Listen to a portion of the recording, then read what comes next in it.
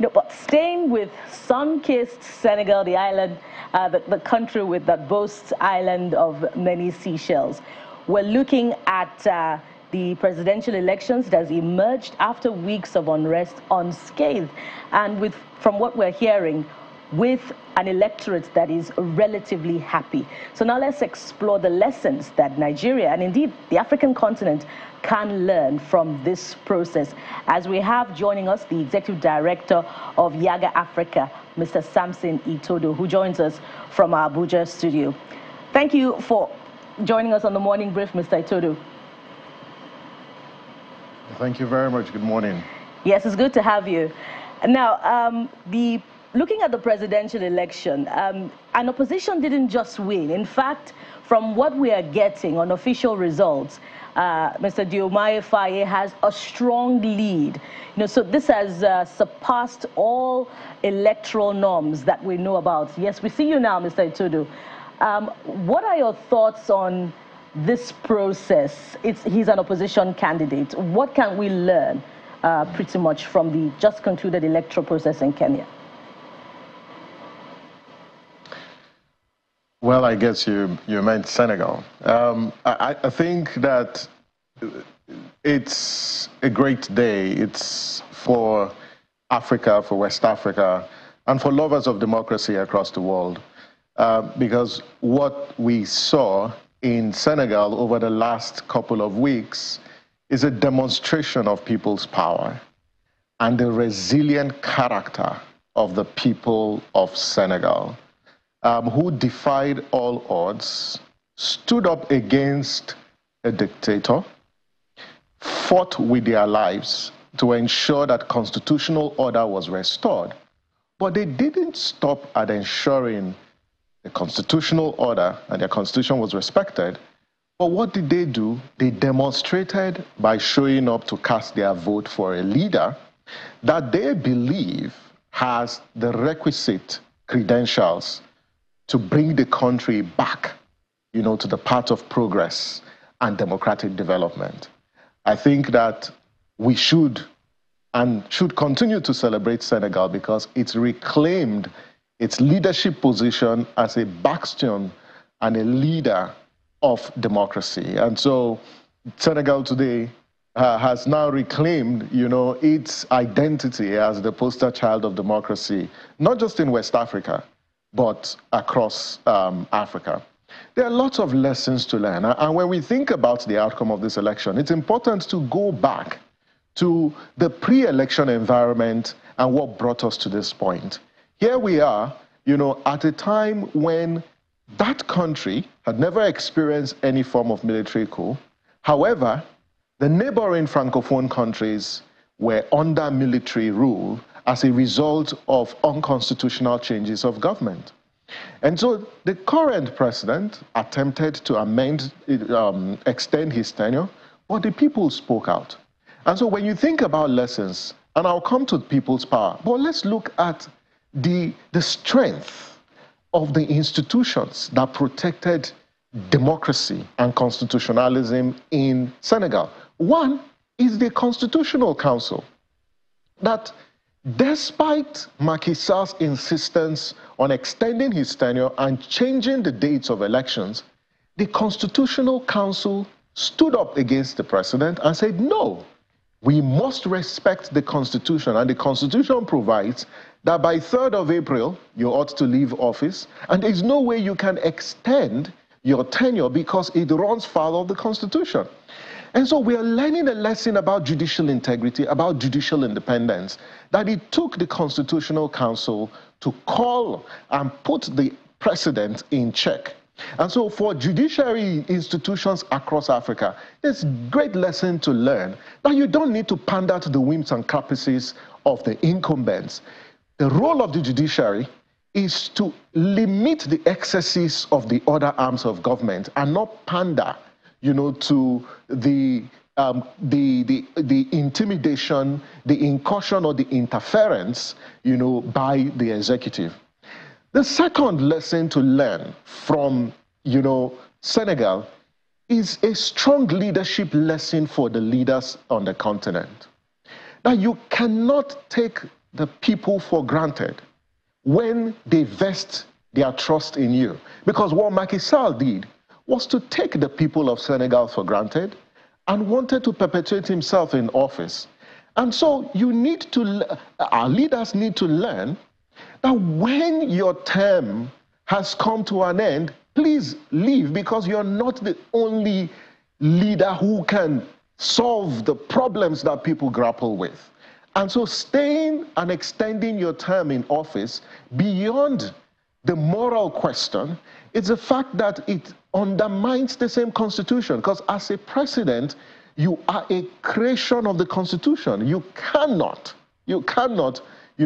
use your powers to undermine the same constitution that created you. So this Mugabeism that we often see, in public leadership, where political leaders don't want to leave office, this is a big lesson for them, but also a legacy lesson. All right. Macky Sall, prior to this misdemeanor, was touted, as a strong democratic leader.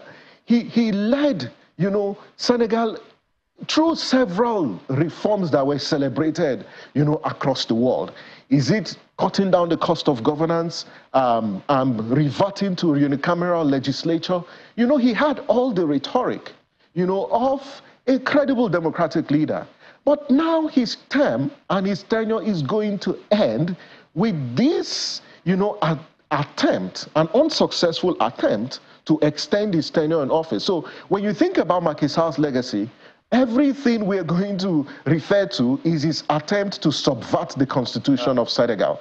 And so for leaders who are currently in office, don't think you are above the law. You cannot be above the law in a constitutional democracy. And so learn lessons, from Macky Sall's ignoble end. The third lesson is about people's power.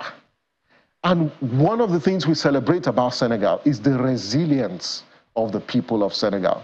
They said enough is enough. Some of them lost their life due to repression from security agencies.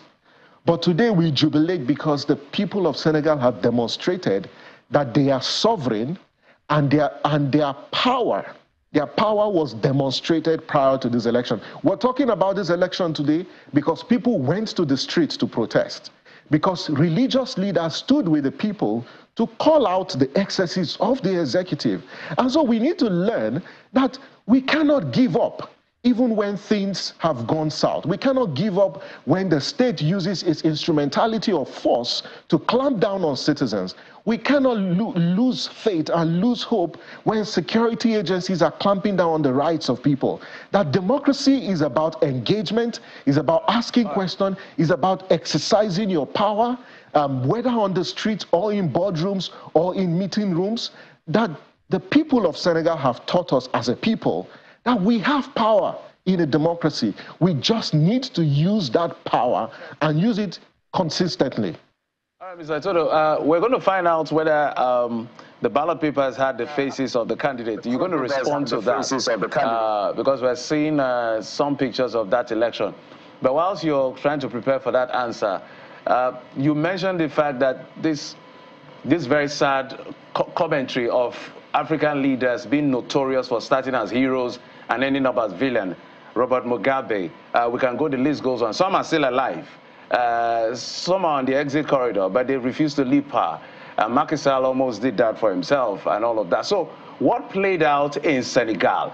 Is it the people punishing Macky Sall and his, whatever he stands for, or not by now, Faye had a better proposition for the people? What really played out?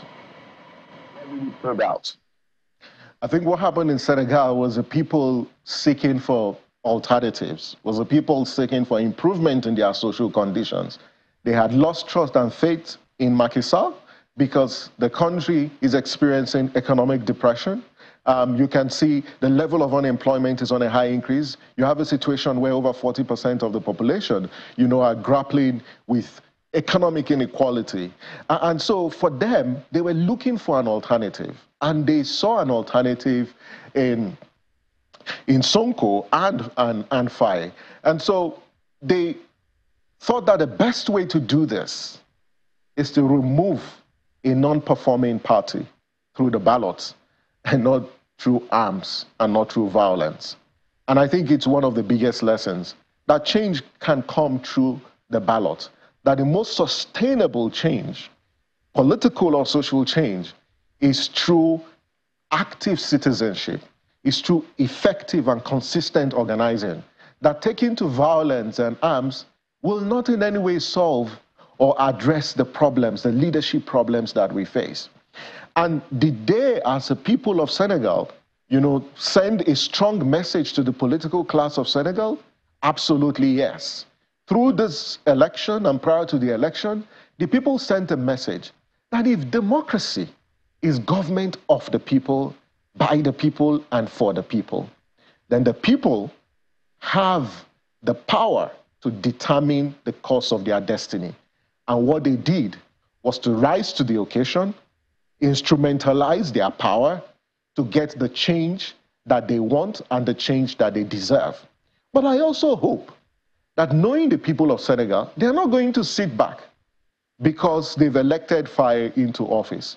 They're going to have to hold him to account for the project which was touted as his own economic and political agenda to restructure Senegal and bring Senegal back to the path of economic progress, but also, his agenda of Pan-Africanism. And I think that, give it to Faye, he's got the work cut out for him. However, it's going to take the consistent vigilance of the people to keep him in check and ensures that he fulfills the promise that he has made to the people. Because, knowing the people of Senegal, if he fails to deliver, they are also going to give him the same treatment that they have just given Macky Sall and Amadou Ba. It's just phenomenal to see the months leading up to this election, from going to prison, coming out barely days ago, now almost president-elect. Looks like going to prison is part of the prerequisites now. I'm sitting now with Olusegun Obasanjo and the rest. But speak to the process, and I think Jeffrey was making reference to what the ballot looked like. We saw images of the candidates on the ballots, tiny ballots like that. So maybe that also helped in this whole process.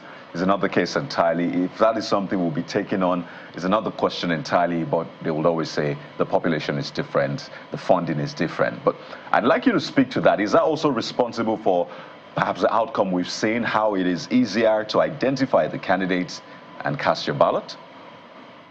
Cast your ballot?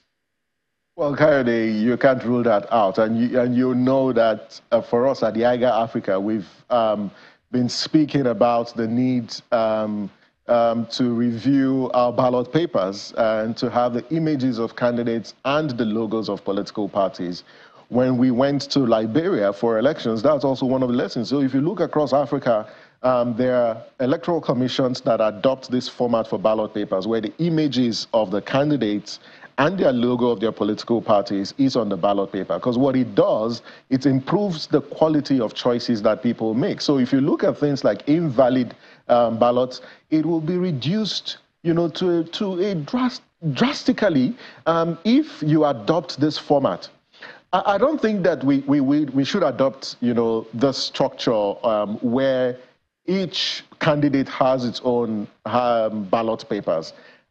Senegal has got, its population cannot be compared to Nigeria. So Senegal can afford, to print this number of ballot papers for the 7 million people who are registered. But Nigeria has 93 million registered voters. And in cases where you have 18 political parties, it means if you have, in a particular ward, if you have 2,000 registered voters, it then means you have to print, over actually more than 2,000 ballot papers, because each candidate has his own ballot papers. Yes, it improves the quality, it reduces invalid vote. However, for a context like Nigeria, you cannot adopt that strategy. However, you can change the format of our ballot papers. And we've advocated for this and still advocating for this, that for Nigeria's ballot paper, we can review the format, have the logo of the party, but also the image of the candidate In some countries, they have both the image of the substantive candidate and their running mates on the ballot papers. But I think if you look at the cost for Nigeria, given our population, given the logistics implications for adopting that kind of approach, it is best for Nigeria to adopt a ballot paper that has the logos of the political parties and the candidates of the political parties. That way, it will reduce invalid votes. It would also improve the quality of voting choices that people make at the polling unit. I need to sneak this in. I know a lot of people are celebrating this as a win for not too young to rule, even though some people say, well, 44 is not exactly a youth anymore. The jury is out there. But speak to us about this. Is youthful, or does being youthful necessarily mean you are useful to governance, or you would perform better than the others we have seen? Is that a valid argument? Is that a valid argument?